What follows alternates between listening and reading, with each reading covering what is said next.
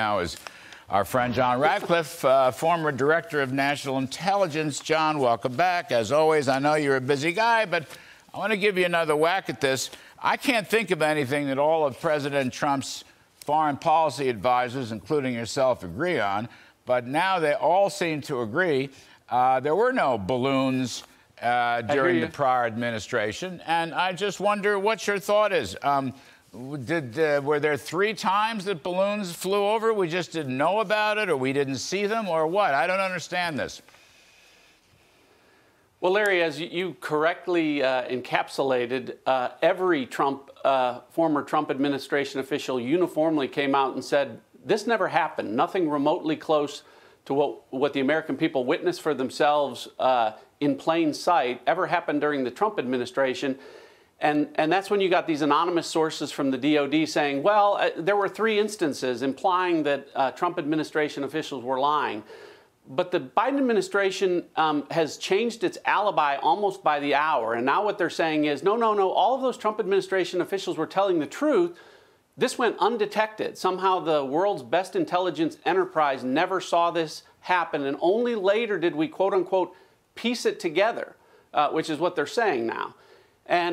But Larry, what I would caution you and others that have a platform to do is not take the bait and even talk about these instances that they're alleging are true, because even if you assume everything that they say about them to be true, which I don't, they're not remotely close to what happened. What they are saying now is that there were 3 instances, as they're calling it, where a balloon briefly transited, quote unquote, briefly transited a single state, Texas once, and Florida twice on separate occasions.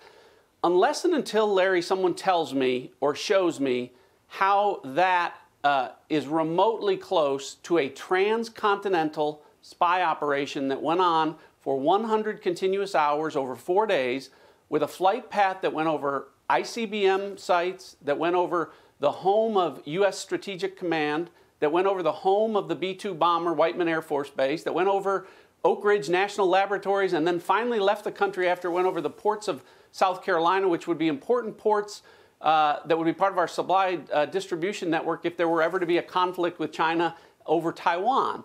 Unless and until the Biden administration has evidence that something remotely similar to what just happened this week, I'm not convinced this is anything other than red herring talk to try and distract from what I have said and continue to say was an unprecedented national security blunder. I don't think a foreign adversary of ours has ever put a spycraft in our territorial airspace and for 100 consecutive hours at least violated that over the continental United States. John Ratcliffe, just let me ask a couple questions. First of all, what would happen if we sent a balloon of any kind over China? Do you think they would react to it? Do you think they'd let it go on for 4, 5, 6, 7 days? Well, of course not. Let's use the same example and flip it around. If we sent a surveillance spy balloon and it entered China in western Xinjiang province, and by the time it got across the country to Beijing, President Xi would no longer be the chairman of the Chinese Communist Party in the People's Republic of China. It would be a national embarrassment that would have severe consequences, which is why I don't want people who laugh about the technologies of balloons and try and minimize this to not understand that it wasn't just 320 million Americans that were looking up in the sky and watching our #1 adversary, their spycraft slowly traipse across our country. Russia, Iran, North Korea, all of our adversaries were watching that and thrilled with the possibilities of what they might also accomplish during this administration if this were allowed to happen again. So let me ask another question. What are the odds that Xi Jinping, Chinese Communist Party, deliberately sent this balloon, knowing full well it would be discovered, knowing full well it would cause a public hullabaloo? They did it to embarrass us on the world stage. They did it, John Ratcliffe. You know why they did it? Because they could, and they knew they could. And that's the problem with American foreign policy leadership right now. We're letting these countries, these dictators, including Putin and so forth, do stuff because they could, and we won't stand in the way. Our first instincts are all wrong. What are the chances that she figured that out? And just, what the heck, he'll say. You know what, I'll shoot a balloon up, they'll shoot it down, blah, blah, blah, blah. But look how bad they're going to look. Well, they absolutely did it deliberately. Like I said, the flight path itself was calculated to cover all of our national security interests. So he absolutely did it deliberately, and I think the outcome was one that they wanted to see what would happen. So could it be embarrassment? Yeah. Of course.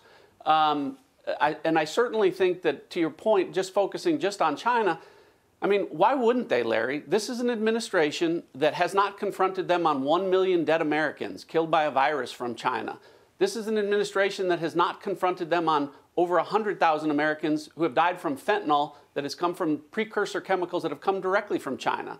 The list goes on and on. The failure or unwillingness of the Biden administration to confront China about any national security concerns, why wouldn't you push the envelope? Why wouldn't you see how far you could get? And in this case, it's very possible, Larry, that they got both, that they accomplished a huge national embarrassment and an incredibly, massively successful intelligence surveillance operation.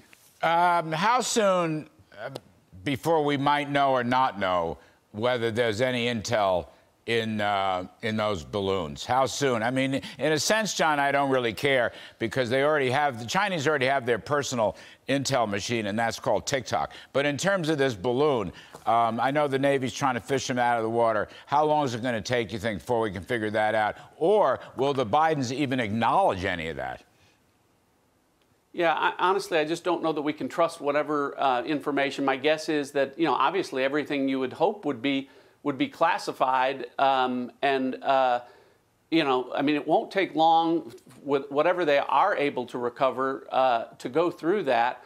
But again, their ability of what they were able to recover would have been greatly enhanced had it been taken down with a controlled descent over air instead of having to fish it out from the bottom of the ocean and be affected by that. So I don't think we're ever going to get satisfactory answers to that, Larry. And frankly, I think that's not as important as what we all saw, which was a national security blunder by the same administration that has, created a crisis, national security crisis at our southern border, has engineered and architected the worst military disaster out of Afghanistan, an administration whose sternly worded letters didn't do anything to deter Vladimir Putin from invading Ukraine. And now China, as you correctly said, Larry, they've gotten away with everything. So they're going to continue over the next 2 years to push the envelope. Well, Biden did one thing that I guess is good. He united all of Trump's national security advisors. I never thought I'd see the day. That was a joke, John Ratcliffe, just an element of humor in a very serious topic. Thank you, sir. We appreciate it very much.